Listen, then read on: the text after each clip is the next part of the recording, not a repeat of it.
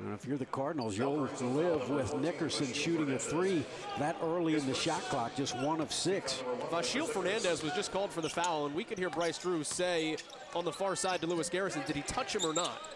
Well, that's big, because Fernandez is finding out how physical he can be, and he's also got the early foul. Well, it's huge, and you definitely, if you're Valpo, don't want him to get that second one early.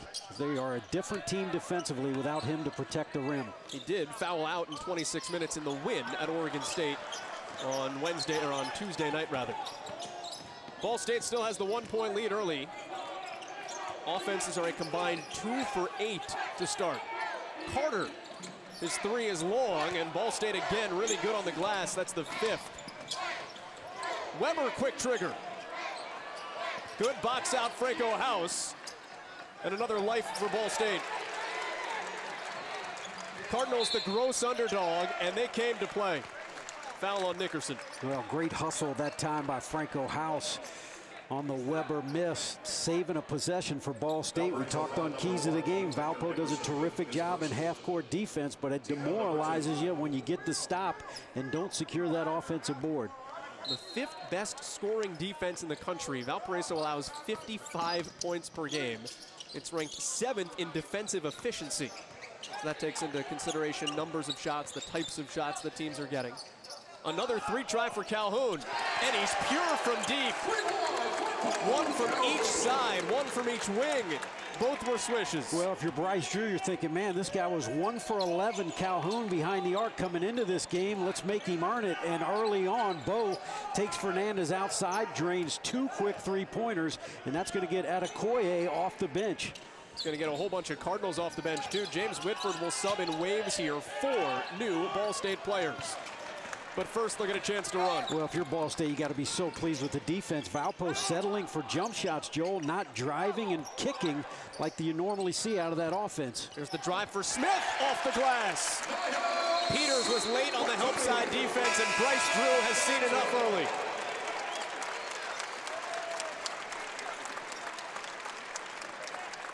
It's an 8-2 Ball State lead and an 8-0 run in Muncie.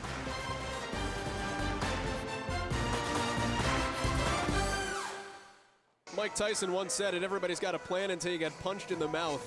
And Valparaiso has gotten punched in the mouth here early. Ball State coming out swinging.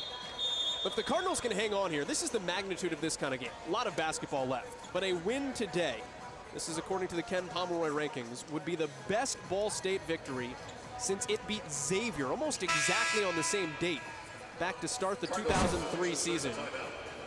This is huge for Ball State, this kind of opponent in your building.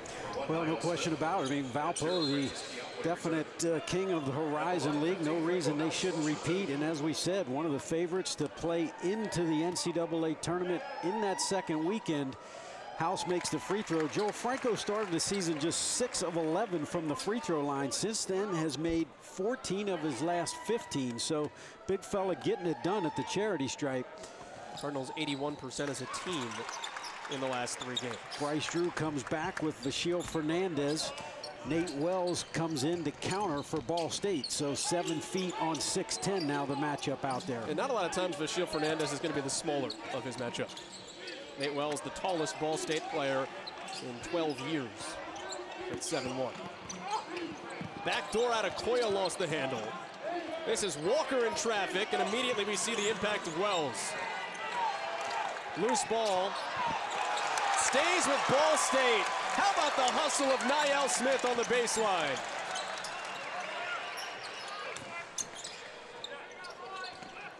It's the second turnover of the game now, 1 for each team. It's been pretty clean. You talk about matchups. Walker's done a really good job on Ryan Weber. Weber at 6'6", maybe post up a little bit. Ducks in, and there was Fernandez to help. Yeah, and that's the difference that Fernandez makes. Nickerson cannot convert, and then he just harasses Francis Chiapwe.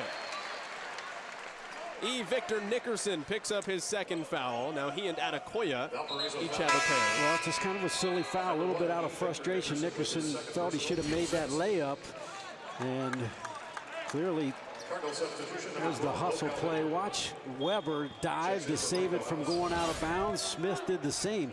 16 fouls now on Valpo. We've got 9.5 left to play. So the next one, Cardinals shooting free throws. That said, relatively speaking, they've let him play too. I mean, there was no whistle on that last play, and the Royal Rumble broke out. Shot clock is inside 10. They're trying to get it to Wells. He can step out. Fernandez got lucky that time.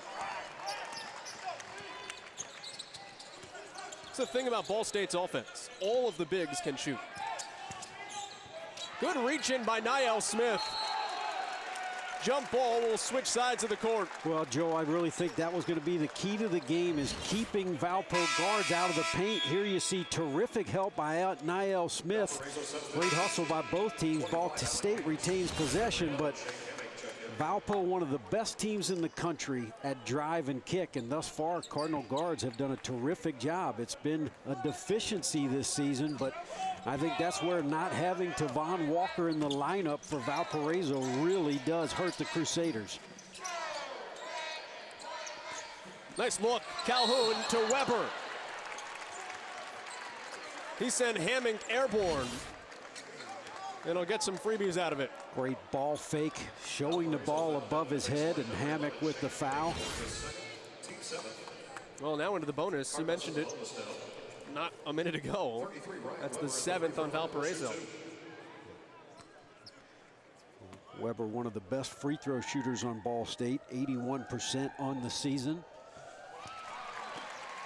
His first point tonight. 6th Ball State player into the scoring column.